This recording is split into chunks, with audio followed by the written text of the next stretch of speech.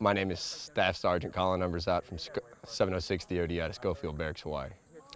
We're working on clearing off doing a range clearance on Fernanadez Hill here to enable the troop movements for some live fire exercises. They want to get guys on the ground out here for training. The first thing we do, the different phases we go through, is we linked up with our counterparts this morning out here at about 6 o'clock this morning. We started the range clearance around 7, and the way that works is we all get online and we go through, and the first thing we do is we mark all the UXO that we come across. Out here today we encountered about 2 or 3 different types of ordnance. So once everything was marked, we backed out.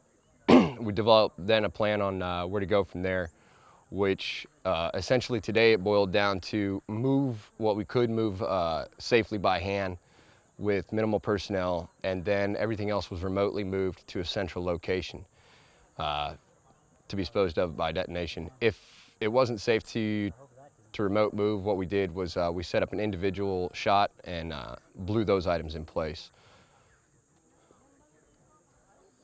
Working with the Philippine guys, they're a really good group of guys. They're very easygoing. And if there's a communication barrier, we sit there and we knock that down before we proceed, just to make sure that we're working safely together and effectively. This is my first time working with them. I had a great time working with them today. Today we were working with the Philippine Army. I had a good time out here working with them. They're a real good group of guys, and they're very good at communicating or figuring out how to break down the language barrier if there is one. We went slow, took it easy, made sure everybody made sure everybody's out here working safe, which if you're doing anything with explosives or UXOs, that's imperative.